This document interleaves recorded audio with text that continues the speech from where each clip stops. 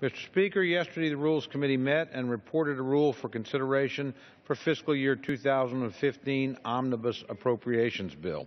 The resolution makes in order a motion offered by the Chair of the Committee on Appropriations that the House concur in the Senate amendment of H.R. 83 with an amendment consisting of the text of the FY 2015 Omnibus Appropriations Bill. The rule provides 80 minutes of debate, 60 minutes equally divided and controlled by the Chair and Ranking Member of the Committee on Appropriations, and 20 minutes equally divided and controlled by the Chair and Ranking Member of the Committee on Education and Workforce. In addition, the rule provides the Chair of the Committee on Appropriations the authority to insert any explanatory information. Finally, the rule provides same-day authority through December 12th, as is customary at the end of session.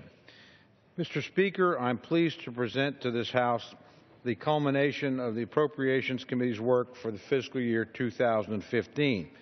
In this legislation, 11 of the 13 appropriations bills are fully conferenced and fully funded through the end of the fiscal year. However, the Homeland Security Bill is funded under a temporary continuing resolution until February 27th of 2015.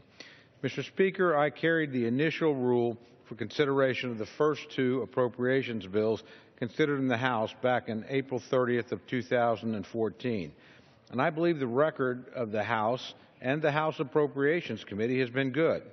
We considered 7 out of 12 appropriations bills on the floor under an open process, considered 11 of 12 appropriations bills in committee. Contrast that to the Senate, which was unable to consider even a single appropriations bill on the floor. So I'm proud, Mr. Speaker, of the work we've been able to accomplish. The omnibus legislation abides by all the terms set in the Ryan-Murray budget agreement, providing a top-line funding level of $1.013 trillion, but at the same time, this legislation contains important policies that prevent the government from reaching into the lives of ordinary American citizens. Provisions like those which prevent the Army Corps of Engineers from regulating farm ponds and irrigation ditches, or provisions like those preventing the federal government from regulating the lead content in ammunition or fishing tackle. This bill maintains the historic pro-life provisions and includes new ones, like requiring Obamacare plans to disclose whether they provide abortion services, and countless others. At the same time, this omnibus enacts important common-sense priorities on the direction of this government. It cuts funding for the IRS by over $345 million. Indeed, the IRS has been cut by more than $1.2 billion since 2010.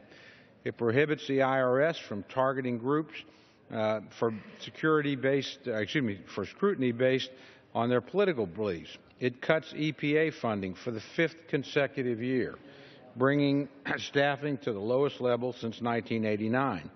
It implements a government-wide prohibition on the painting of portraits.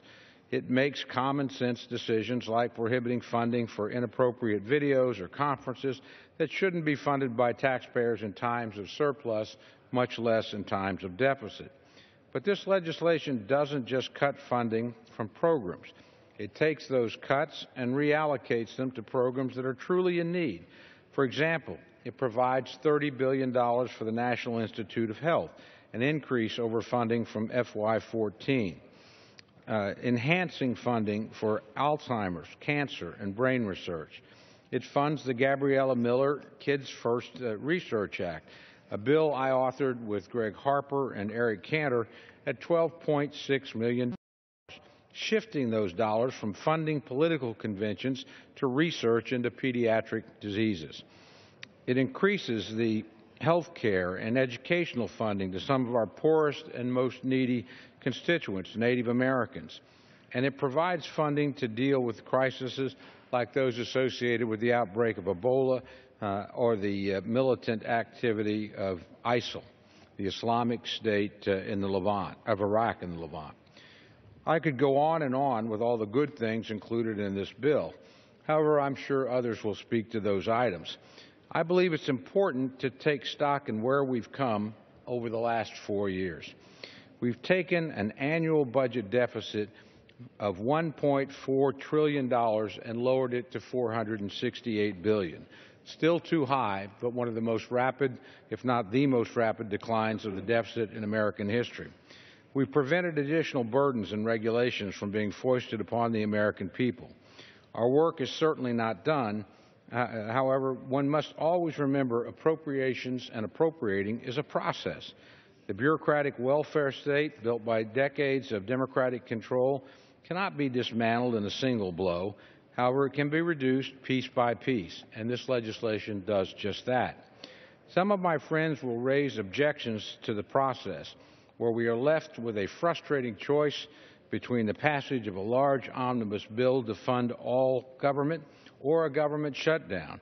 To my friends, I say that I agree with you, as do my fellow members of the Appropriations Committee.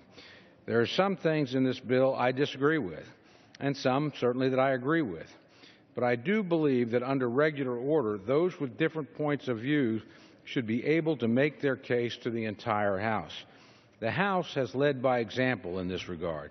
We consider 7 different appropriations bills on this floor in an open amendment process, all of which were passed by bipartisan majorities.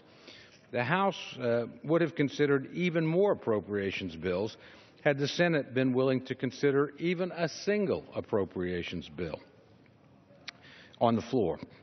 In fact, the last time the Senate passed an individual appropriations bill was November 1st of 2011, more than 3 years ago. Madam Speaker, this isn't the way to govern. I hope that in the next Congress, the House will have a partner in the Senate which is willing to consider individual appropriations bills in an open process, so that we do not have to consider large omnibus packages without the opportunity for amendment. I believe we will, and I believe we will end up with a better product because of it.